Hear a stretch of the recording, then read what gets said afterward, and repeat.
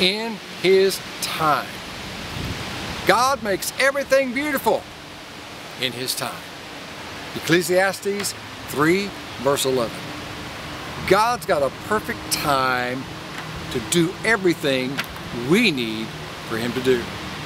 Our problem is we're rather impatient. We like everything easy and smooth and now. We're so impatient that sometimes when you're riding in your car and your telephone rings or vibrates, you have that tendency, who's calling me? And sometimes people are just dying to find out. And I say that sadly because some people, they do die simply because they want to find out who's calling them, and so impatient that they can't wait or pull over and find out. Time. In His time. We want things in a hurry, don't we? I mean, today's catchwords are instant, quick, rush, fast, hurry. I mean, we do everything in a hurry. We'll pull into a fast food line to buy a quick sandwich so we don't have to get out of the car and keep on going. We'll pay extra to get that overnight shipping. And when we're in the grocery store, we look for the fastest checkout line. Of course, if you're like me, I find it, but when I get in it, it stops moving. God doesn't work our way. God works in His way. You got to realize that a day with the Lord is 1,000 years, and 1,000 years is as a day. He knows what we need. He's got a perfect plan for us. It's just, we need to wait. Israel, they were in the wilderness for 40 years until they got into the Promised Land. Between the Old Testament and the New Testament was 400 years. And then, hallelujah, the Messiah came. Jesus, when coming to the grave of Lazarus, waited 4 days before He got there. And it was the 4th watch of the night before Jesus went out to the disciples on that stormy sea.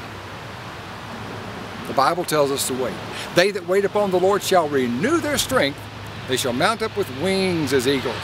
They shall run and not grow weary. They shall walk and not faint. The song goes on to say, teach us, Lord, just to wait. Waiting upon the Lord. And I know that's not easy. I know the words I'm speaking to you are easy, more easily spoken than they are lived out. But God does know best for us.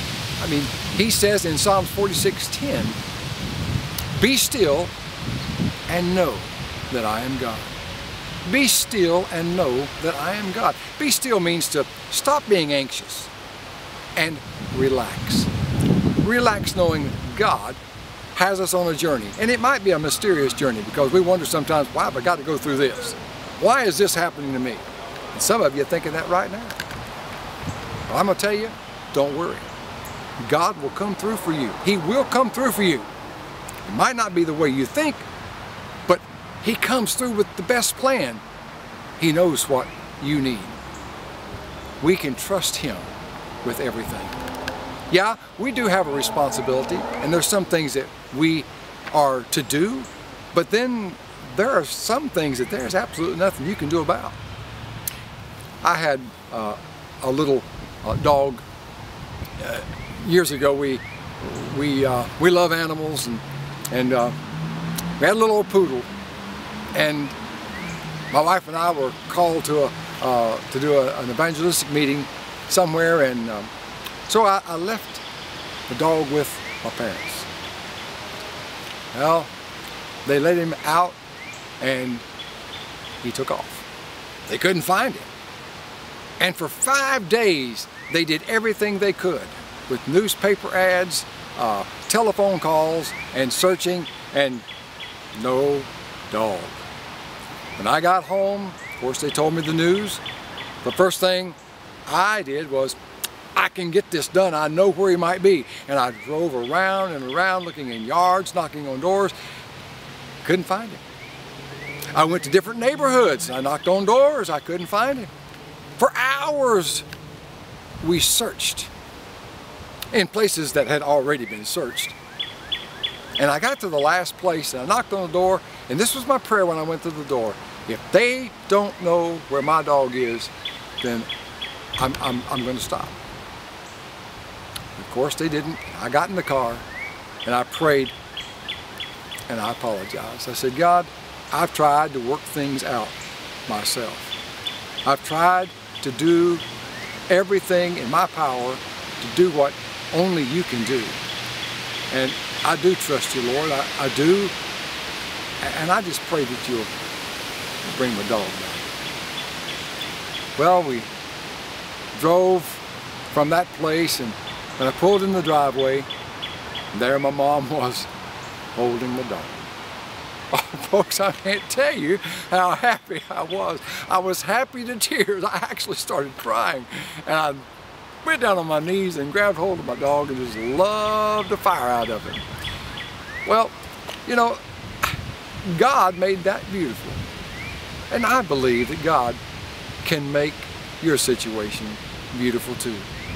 I don't know what you're going through.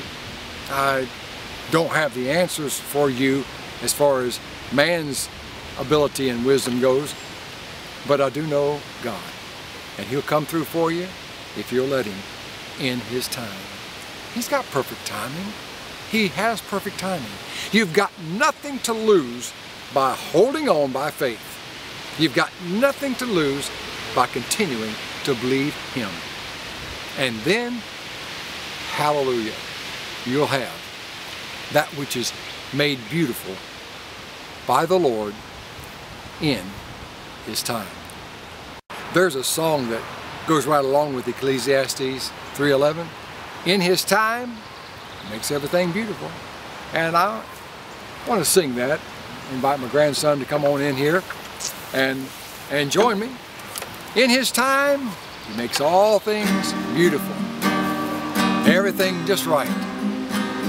God is for you. And if He's for you, nothing can be against you. In His time, in His time, He makes all things beautiful. In His time,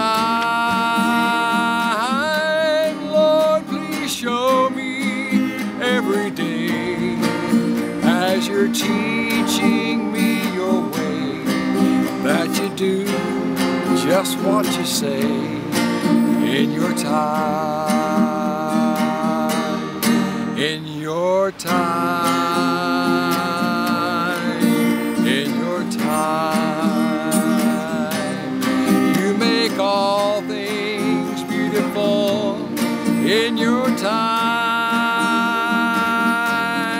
Lord, my life to You I bring. May each song